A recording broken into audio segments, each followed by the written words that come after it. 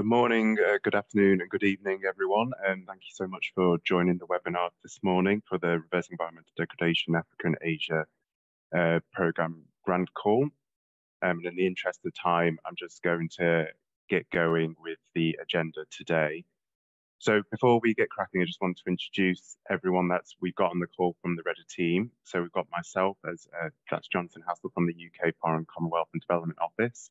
We've got on the International Institute for Environment Development REDAA team, we have James Mayers, who will be speaking today, Beth Down, who's also speaking today. On Q&A support, we have Steve Bass and Janine Duffy.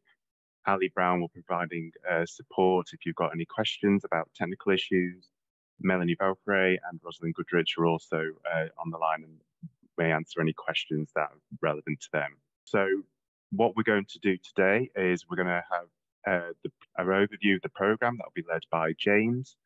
We're going to talk through the first grant call, and that will be led with Beth and James. We'll have 30 minutes for questions and answers. So we'll be taking them from the Q&A button, and Steve and Janine will be helping field that towards us all as part of the REDAA team. And then we'll have 5 minutes at the end as a quick wrap up and where to find out more information about the research call. So I'm going to pass this out over to James now. James is going to provide an overview of the REDAA program. Thank you very much, John, and hello, everybody. The Reversing Environmental Degradation in Africa and Asia program, REDAA for short, is a UK FCDO program, and it's being delivered in partnership with the International Institute for Environment and Development, IIED. We've commissioned or carried out 12 different scoping studies, reviewing evidence and opinion, making recommendations. And these have really helped shape the REDAA strategy. They're all on the website, and I do urge you to have a look at them. We've also consulted on the findings of these studies with a range of people and have co-designed the main elements of REDAA strategy with some key institutions in Southeast Asia, South Asia, and Sub-Saharan Africa. And the REDAA strategy that we have come up with through this process identifies the program's role as supporting and catalyzing research, communications, and action by locally led initiatives to help people and nature thrive together in a changing climate, enabling people to use nature sustainably, be more resilient to climate change, and enabling nature to moderate local weather and global carbon. And REDAA will try and do this through a program of competitive grant calls, technical support to grantees, and spreading the knowledge generated. REDAA grants will fund locally led initiatives that support Indigenous peoples and local communities, that positively address action for nature and climate, and gender equality and social inclusion, and address one or more of these 5 thematic priorities: local research and capability for research. This is evidence generation that's locally led, including on local and traditional knowledge. Resource and land use assessments, and this might be large integrated multi-objective or participatory natural resource and land use assessments, decision support tools, other things like that. Business models, financing mechanisms, looking to establish both better mechanisms and better flows of finance that are direct, patient, and long-term, and inclusive governance systems. So we're asking for initiatives to focus on one or more of these thematic priorities in addition to nature, climate, gender equality, and social inclusion. And REDAA initiatives can take place in one or more eligible countries. And we've got on our strategy the list of UK government defined eligible countries. in sub-Saharan Africa, South Asia, and Southeast Asia. We strongly recommend that you look at the work in the scoping studies and in thinking about proposing an initiative, demonstrate your rationale for location and scale. We're not prescribing it. The sorts of ecosystems that might be the focus: peatland, wetland, dryland, forest, coastal ecosystems, and all their interlinkages. And it may be appropriate to consider the effects of urban-rural change and demographic change on these ecosystems. And on that technical support and knowledge management, the two of the three components, along with grants that the REDAA program seeks to offer. In the coming months, we'll identify with grantees the sorts of technical support that can be useful to them, and some of which may be provided by other grantees, we hope. And these may be in areas including shaping policy with evidence, really trying to have impact with good research and good work on the issues of equity, intersectionality, and social inclusion, and on operational methods and ways for monitoring, evaluating, and learning from initiatives.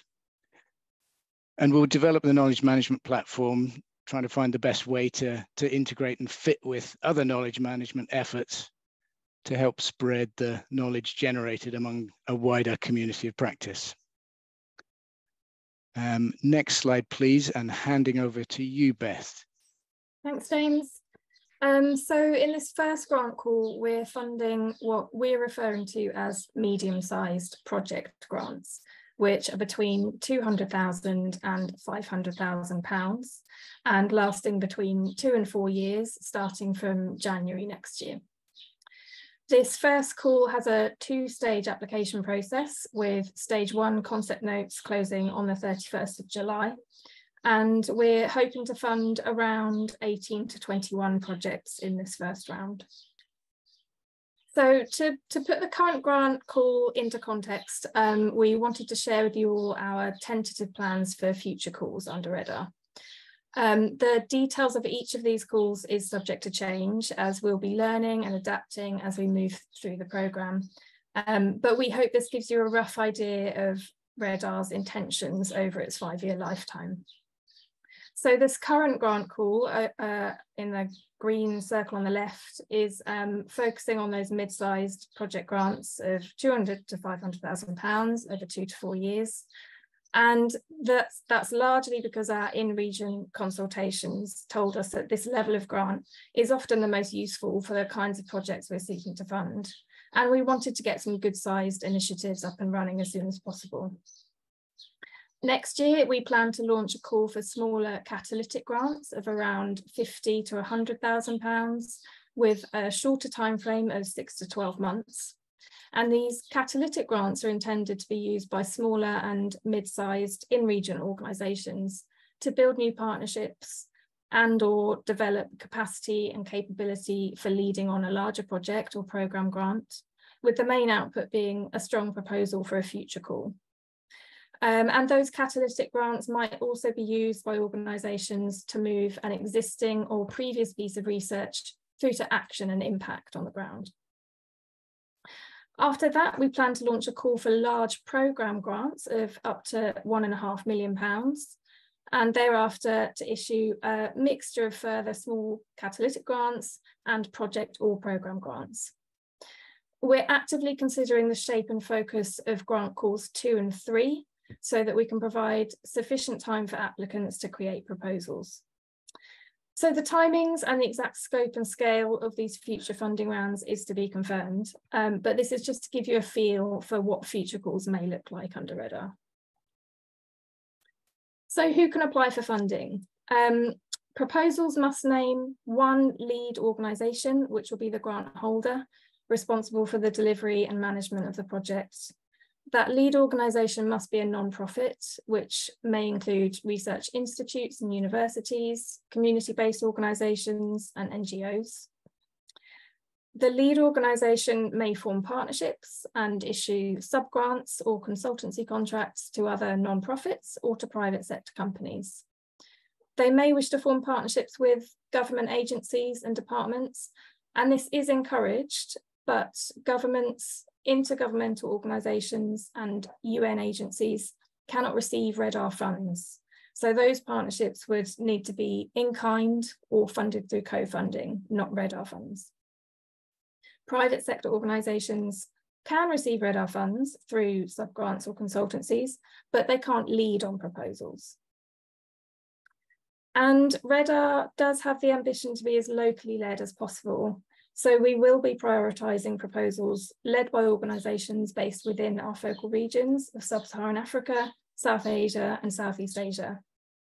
That said, we might fund a minority of proposals led by organisations based outside those regions, but those proposals will have to demonstrate really strong partnerships with in-regional organisations, including the local community level, and give a robust case for how the project is fulfilling the locally led requirement. So once the 31st of July submission deadline is passed, the concept notes will go through 3 stages of review. The first sift will be carried out by programme staff at IIED to filter out any ineligible or incomplete concept notes. Then eligible and complete concept notes will be allocated to 3 panel reviewers each, and those reviewers will independently score the concept notes against the 7 criteria listed here. And there's more detail in the guidance documents online. The panel reviewer scores, comments and recommendations will then be shared with the REDAA steering committee, who will take a programme-wide view and make final decisions as to which applicants are invited to stage 2, based on the potential portfolio of grants that could be funded. Stage 2 full proposals will follow a similar review process, but at stage 2, the assessment will include more of the operational aspects, more of the operational aspects such as team and management structure and value for money. So moving on to how to apply, this shows the planned timetable for Grant Call 1, following a 2-stage application process. Stage 1 concept notes must be submitted in the online application portal before the end of July. Those will undergo review and selection through the month of August. And then successful concept note applicants will be invited to develop a full proposal for stage 2 through September and October.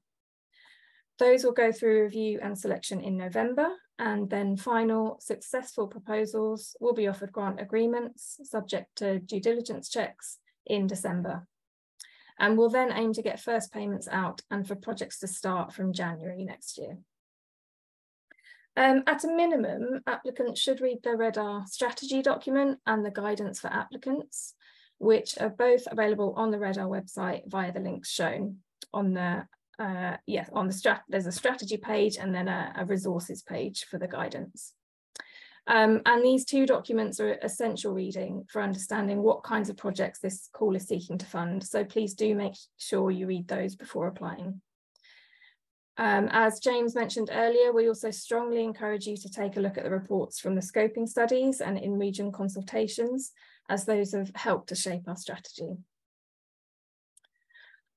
So applications must be submitted using the online IIED grants platform, which uses a system called FlexiGrant, and the URL is shown here. It's grants.iied.org. Concept note applications must be made by the lead applicant. This will be the named project leader who will take responsibility for the project on behalf of the lead organisation. Lead applicants will need to first set up an account in the platform by clicking the register button up at the top right or down by the call info box at the bottom of that screenshot there. And then once you have an account set up, you'll be able to log in and start an application.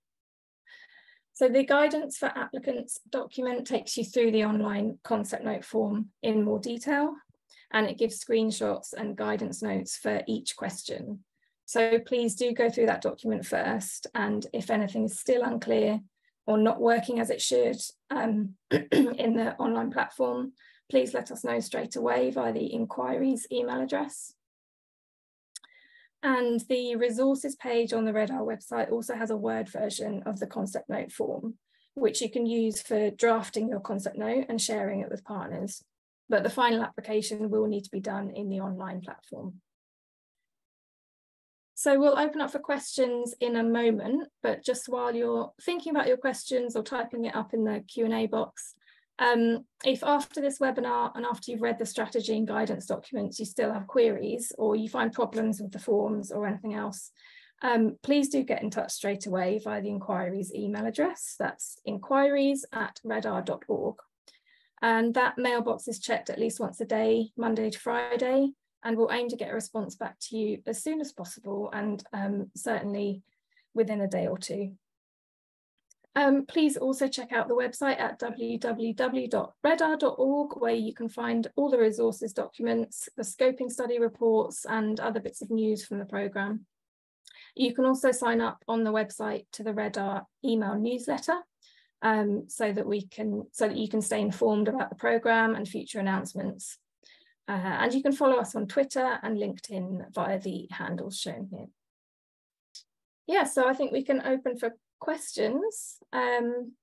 So I'll ask my colleagues just to guide us to the most commonly asked questions first, and we'll try to address as many of those possible now on the webinar. But if we don't get through them, if we run out of time, we will address others offline and then make a Q&A written document available in the next week. Thanks, Beth. It's Steve Bass. I've been looking at the questions and fielding them. It's great to see so many, 45 questions so far, trying to field some of them. Many of the questions are about eligibility, particularly of public research institutions, the process for UN agencies to get involved. I'll defer to James for the answer, but no public research institution or UN agency is disqualified from applying. How or if they receive funding is another matter, I think, context specific. There are questions about people from countries outside the focal regions. Can they apply? I believe the answer is yes for that. Quite a few questions.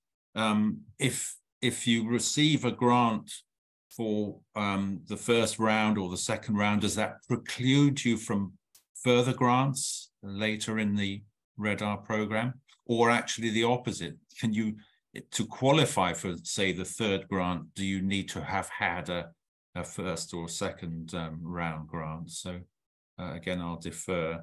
Can you make more than one application as an institution?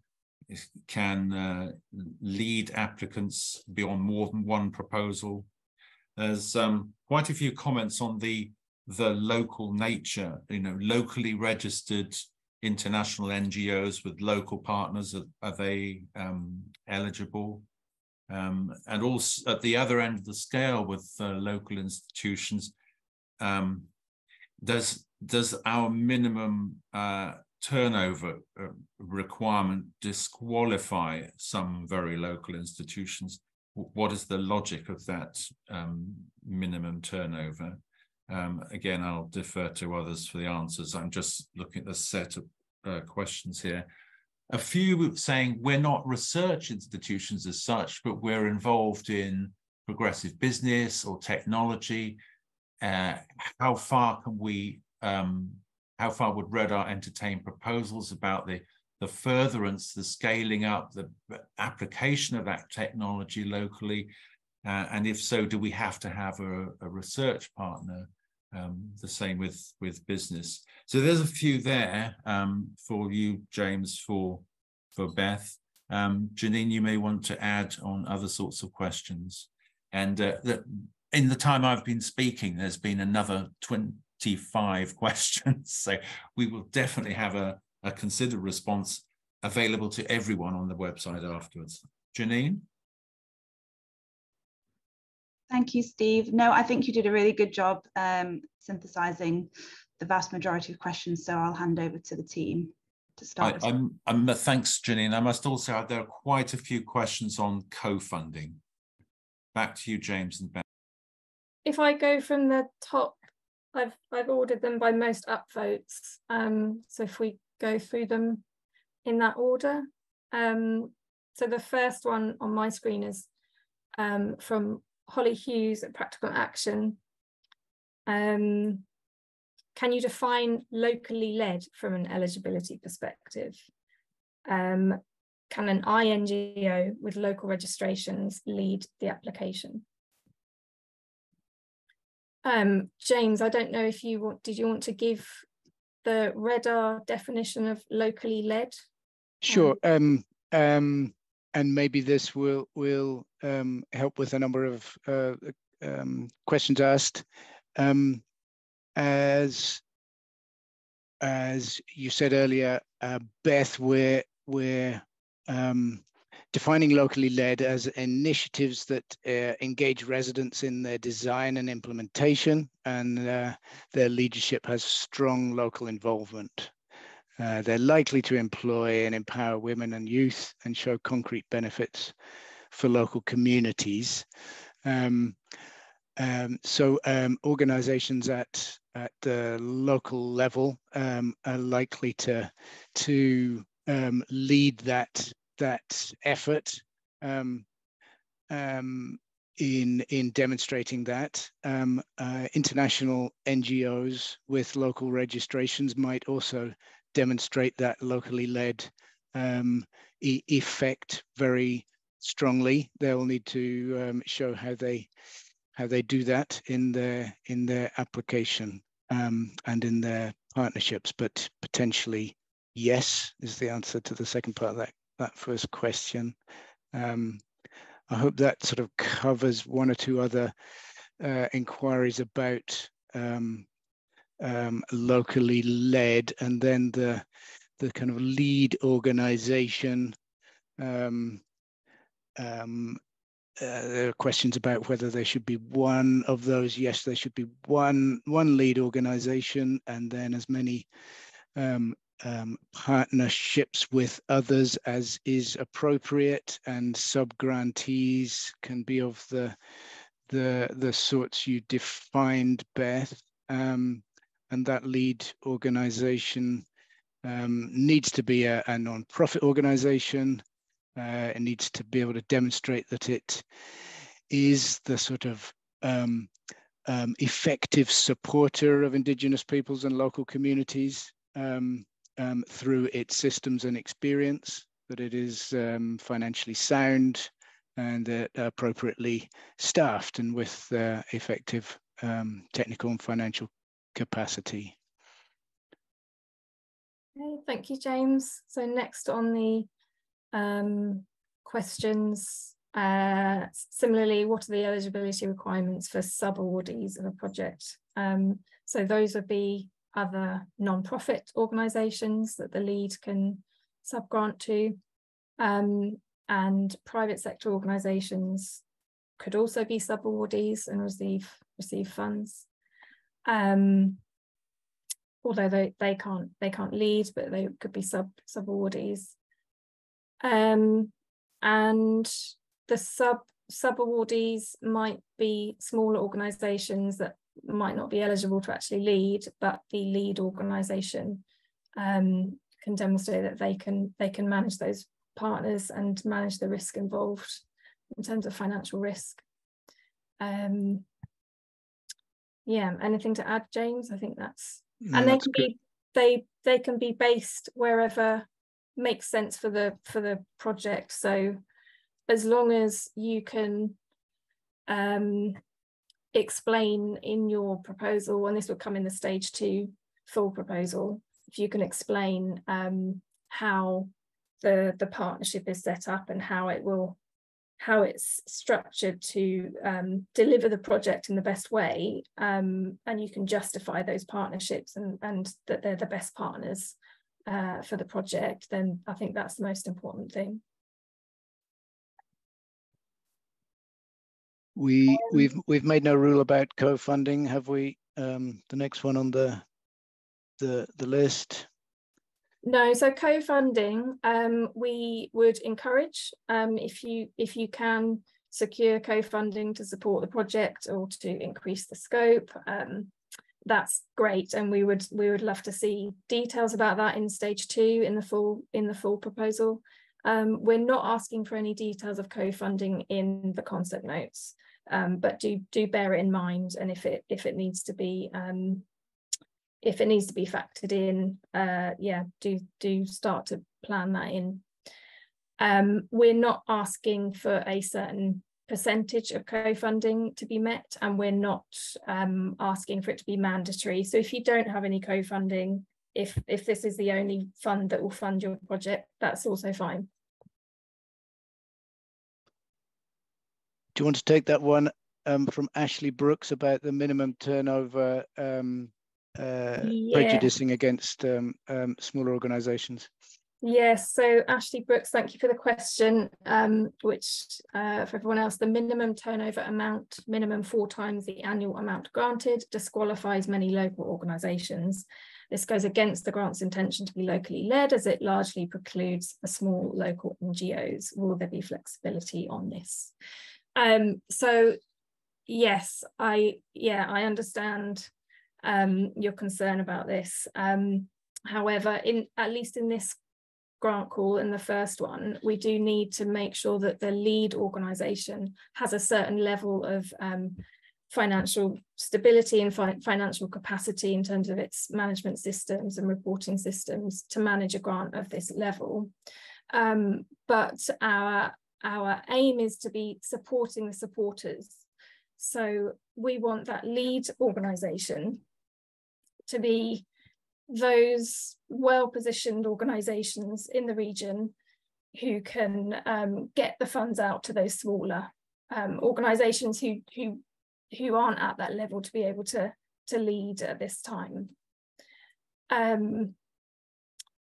Yes, I think that's answered the question. And your point about in the next round, hopefully in the early part of next year, some catalytic grants will be available for the smaller organisations on that end of the spectrum.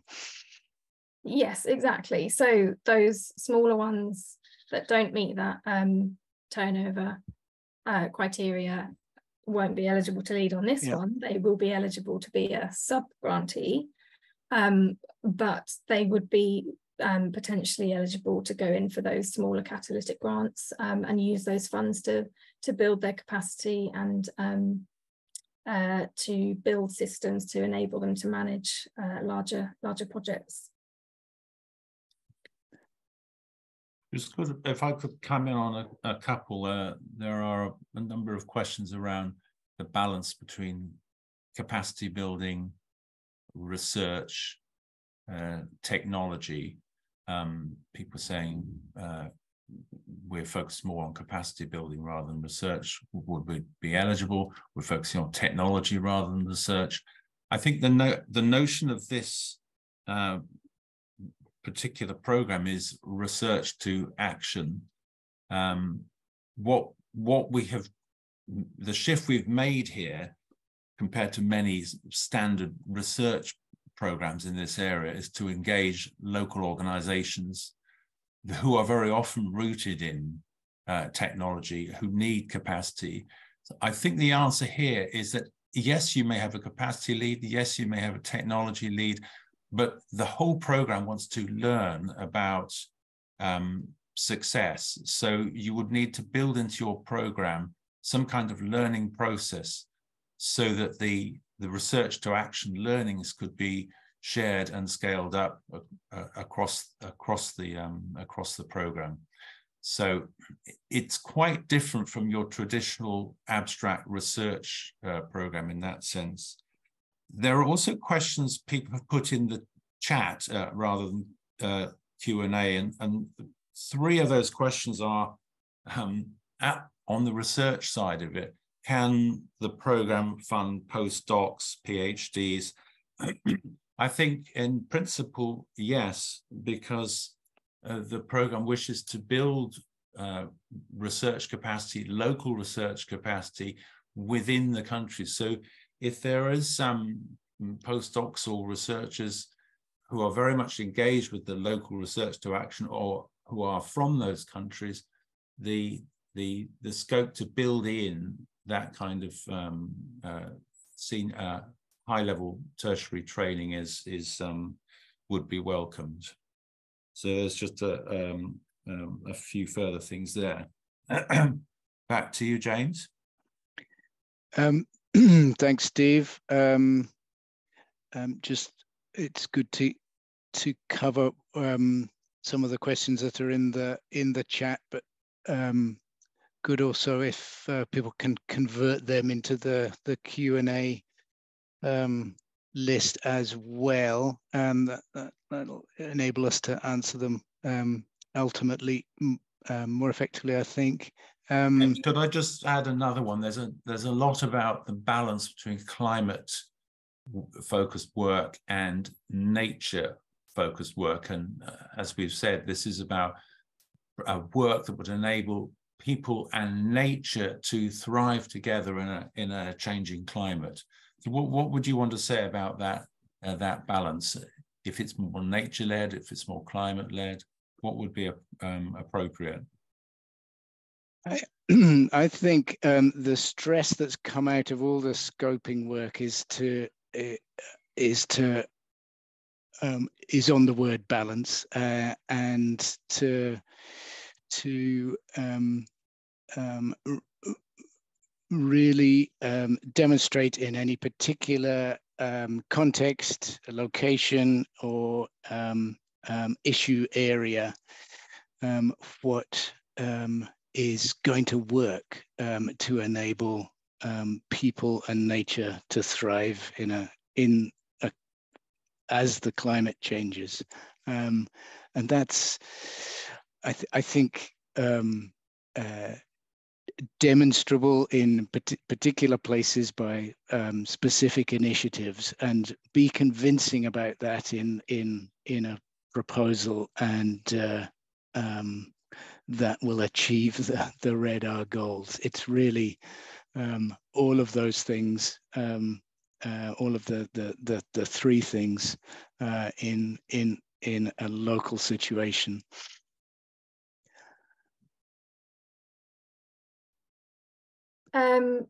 James, there's a question here.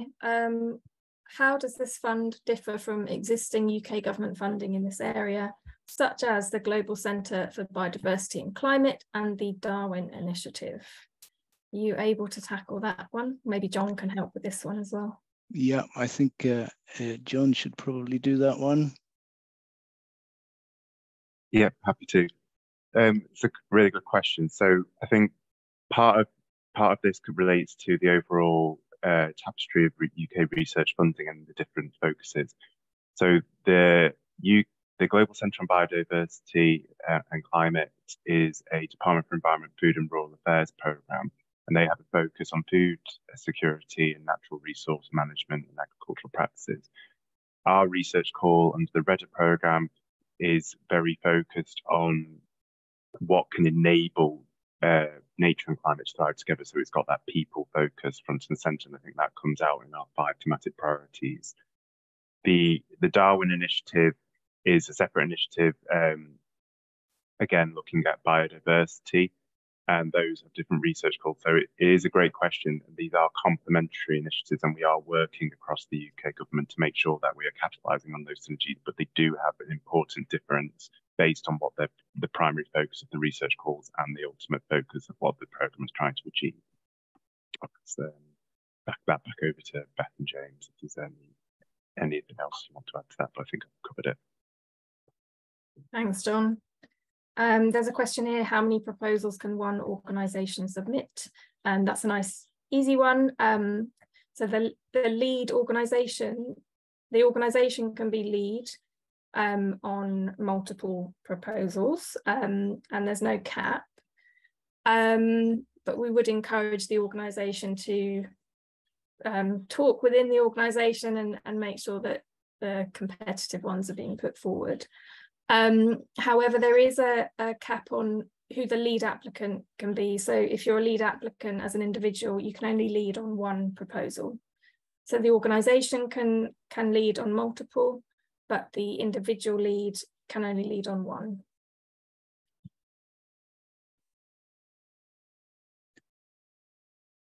Jumping in again, top of the list. Oh, I see Janine is typing an answer to explain research to action. Thank you, Janine. Dealt with the one on maximum number of partners in a consortium. Pauline Kiamba asks, is it acceptable to use data and information from previous related research, or do we have to generate the research work from the beginning? Previous research is, if it is going somewhere, if it is data that really deserves to be developed or have greater impact with, very much appropriate to focus an initiative on. James, on that score, there are a couple of others about research into action.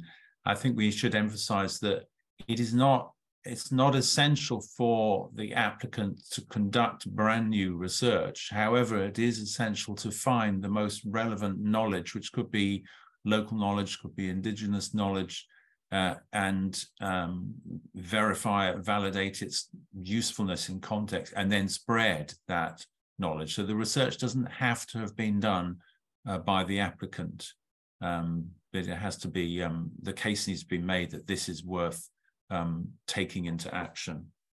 So in that sense, again, it's quite different from a sort of primary research project. Mm-hmm. Very much so. Adigla Apollinieri Wejagnon asks about agroforestry systems and the eligibility. Yes, very much so, eligible. Holly Hughes, are there priority countries in each of the regions? Only in the sense of eligible countries in each of the regions, and that covers pretty much all the countries in each of the regions.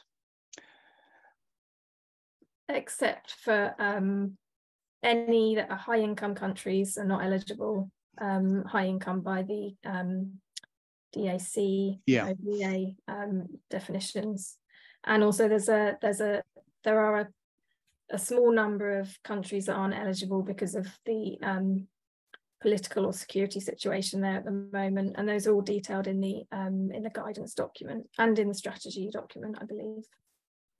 James, do you want to address Doreen Nguyen's question, which is echoed by others? Is it possible to have a collaboration across countries and across regions? And if so, does there need to be a local presence or registered entity in each country? I think we would encourage, but maybe you want to elaborate.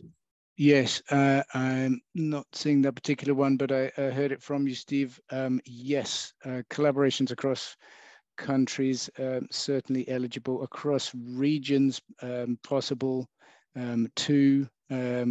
We would sort of imagine the possibilities of collaborations across Southeast Asia and South Asia as perhaps more likely than between Asia and Africa. But if such collaborations are proposed, they'll certainly be considered. And James, at the other end of the scale, there's a question from Arlene Christie Listerio about the scale of the project. Are projects required to cover a whole countrywide, or can it be just focused, for example, on one city? Location is to be justified, we suggest. And scale would accompany that. So it could be very small scale. It could be, certainly could be the effects of a city's population on ecosystems and issues associated, or dynamics associated with people in cities and nature. it could be a very small location in a rural area that's a focus of people, nature, climate action. It could indeed be countrywide, perhaps, if it was in particular about the effect of better used evidence to try and change decision making about ecosystems and landscapes across a whole country. One thing that we just slightly overlooked that I'll pass over to Beth. There is a question on what are payment terms. For example, is it in arrears or in advance? I think that's probably a good question based on the type of institutions that are likely to apply for this call. Yes, so I think if the lead organisation is based within our focal regions, our standard payment terms would normally be quarterly advance payments, but with the final payment of the year or the project being based on actual expenditure, so that it would in all likelihood be a mixture of the two, mainly advanced and then an actuals arrears payments at the end. There might be a few exceptions to that where we want to tweak it. So if we spoke about funding a minority of projects where the lead isn't based within those regions. So for example, if we were to issue a grant to a UK university, we might decide to do all the payments in arrears.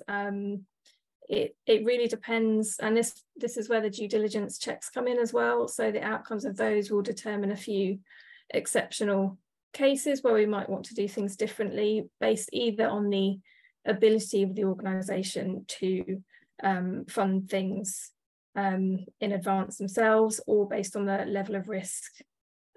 So yeah, there are a few. We don't have a hard and fast rule for all organisations, but it might just depend on what comes out of those due diligence checks. There's a question or several questions, I think, about types of research that might be appropriate focus, and is this really a program that's emphasising one type over another? I suggest not. We're really trying to support improvement in the evidence base on key ecosystems and livelihoods, and how to move from degraded to restored ecosystems. So paying attention to ecological concerns, yes, but also to the social, political, economic issues. We're keen that evidence really should be scientific, involving clear research questions or hypotheses and systematic observation, and that it should be rigorous, and that same rigor should apply to the action part too. So carefully designing things, designing methods and conclusions, and in the case of research, rigor in terms of being explicit, public, potentially replicable, and certainly sort of open to critique.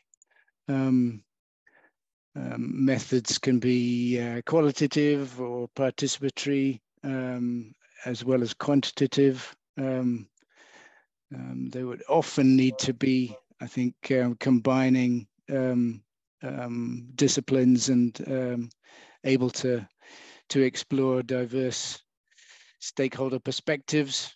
And as we've stressed, all initiatives in particular need to demonstrate how they're tackling gender equality and social inclusion. So if there's research involved, it's likely to need to demonstrate that.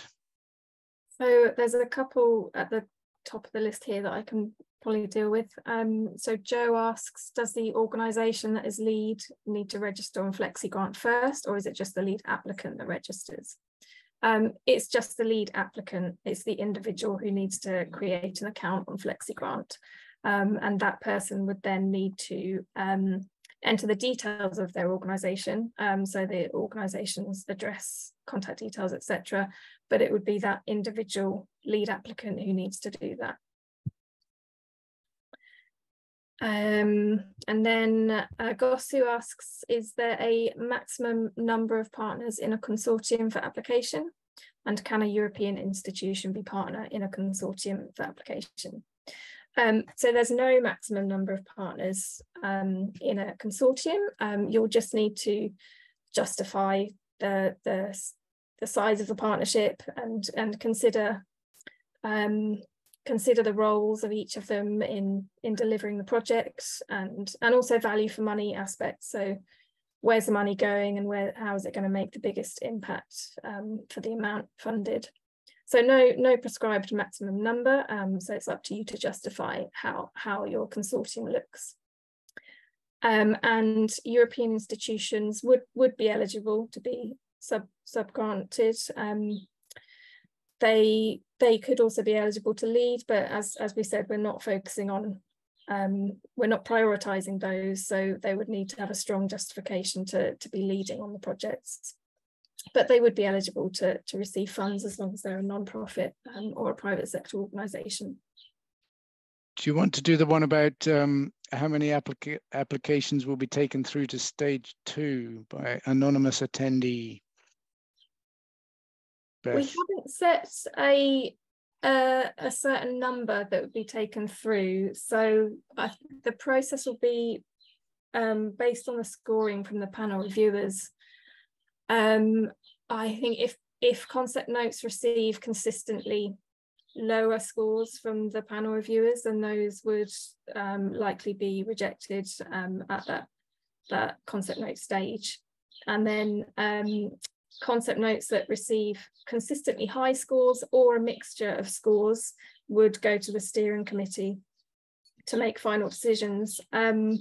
And those final decisions in terms of who's going to be invited to stage 2 would rest on the scores and the comments received from the panel reviewers, but also how the potential portfolio of projects looks. So would they be covering a nice range of geographies, ecosystems, landscapes, and the type of thematic content that they're seeking to address. So it's about the scores that they receive from the reviewers, but also about the portfolio of work that we could fund with the resources available. Filippo asks, can we have partnership with neighbouring countries? Yes, Filippo. Can we use the funds from the grant to delineate key biodiversity areas, asks Joshua Sese Bichanga. Yes. James, so latter questions on what sort of projects have been successful here. Now, we must be clear that this is the first round of a new program, but we have learned from what we think have been successful projects and approaches through scoping across 3 regions.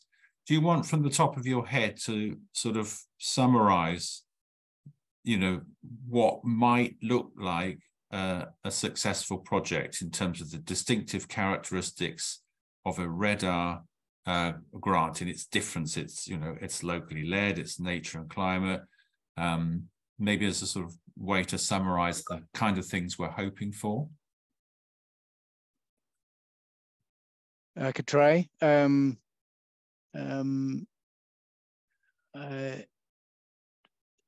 think the phrasing you just used is at the core of it. A successful REDAA supported initiative will have local impact from being locally led, will improve the relationship between in particular Indigenous peoples and local communities and the nature that they have the right and interest to manage, and in doing that have made progress in adapting to and engaging with a changing climate. I think that would typically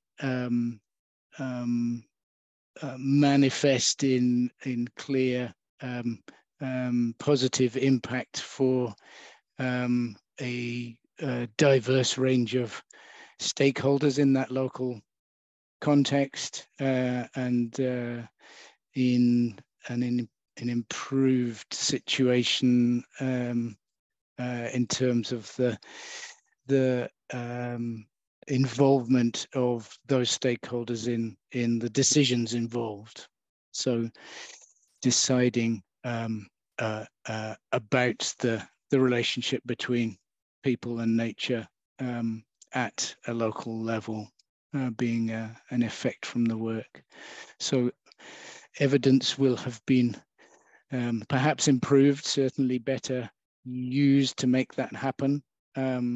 It's likely that capability for generating or wielding that evidence will have been improved through the initiative to make that happen.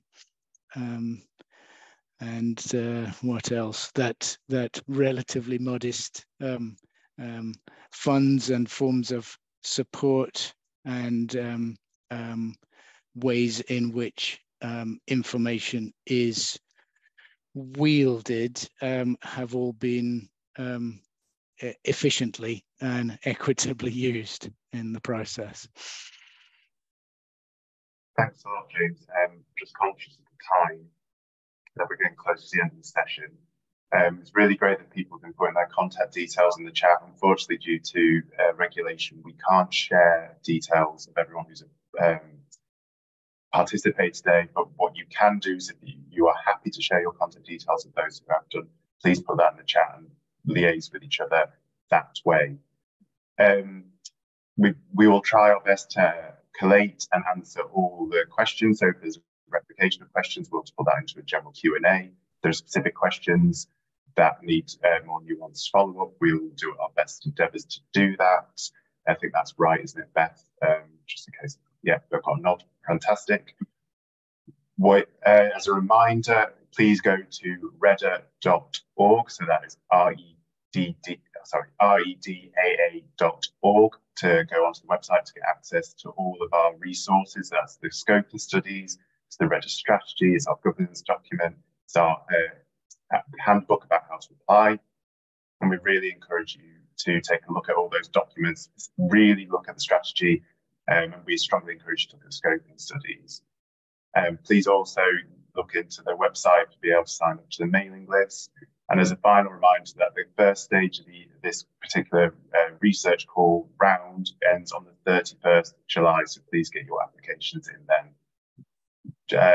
The final thing for me to say in the noting the time is thank you so much for everyone who's participated today, and thanks to everyone from IOD for answering the questions. It's been really great to get to see such a wealth of people from across different countries and organisations that have participated today. I'm really hoping that you're excited about the call that we've launched. We're really excited and looking forward to see what applications we get and what sort of proposals we'll end up funding. So I'll wrap up today and just say thank you very much. I hope it's been useful, and we look forward to you taking your applications. Thanks, everyone.